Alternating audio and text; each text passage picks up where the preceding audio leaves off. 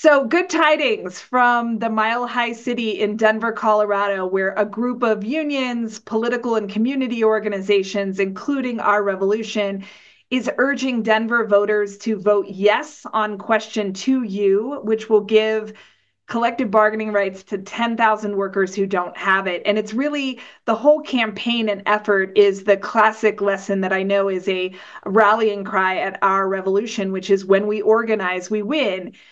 By organizing a base of workers who are committed to building real power, we are poised now to win workers' rights at the ballot box. And Our Revolution has been a supporter since day one. Our Revolution, you all were one of the first organizations to step up. You mobilized your very significant Denver membership, tens of thousands of Our Revolution members in the Denver area, with hundreds of phone calls and a sign-on letter to our mayor to support union rights. And with your help, we got our mayor and all of our city council on board with unanimous support to bring this to the voters. We've had a lot of people respond with shock along the way. Voters like, don't city workers already have these rights? And although collective bargaining is considered a human right across the globe, our rights to collective bargaining in this country are very weak and in some places non-existent. So that's how it can be that in 2024 in Denver, Colorado, a deeply blue city that voted 80% for Joe Biden in 2020, library workers, sanitation workers, social workers are still excluded from these basic human rights of being able to negotiate a union contract. And we have to face these painful facts in our country. It's a painful fact that the deck in this country is stacked against working people, and that fact has opened the door for Donald Trump. It's the shoddy patchwork of collective bargaining coverage in the United States, both in the public sector and the private sector. It has to be seen as a major factor, not an excuse for working class support for Donald Trump, but it's a major factor. And we have to fight Trump.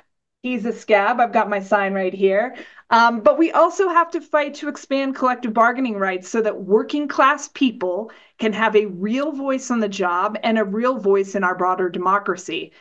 It's not all bad news. In my role here as organizing director at CWA in District 7, it has been incredibly animating to be part of this movement of local public workers who are organizing despite not having collective bargaining rights. So hundreds of workers 4 years ago formed CWA Local 7799. They have built collective power. They have 1,700 dues paying members, 1,700 people paying dues every month to their local without collective bargaining rights. And for those of you who are unfamiliar, this form of unionization is called pre-majority union or direct join union. And it's an option for those people that don't have access to collective bargaining. So this organizing over the last 4 years has created a base of workers in Denver with the political power to push for municipal collective bargaining at the ballot box. So this is a when we organize, we win story.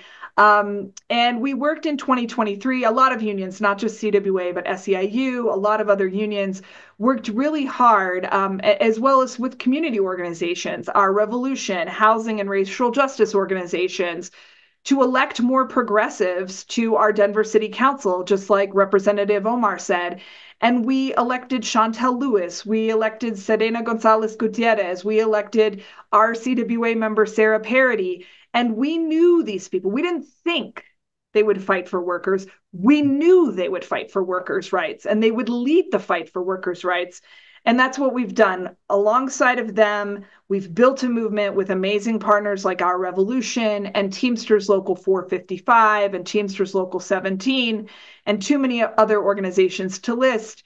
And we are now bringing this issue directly to voters. So voters, Denver voters are going to decide if any of y'all are living in Denver.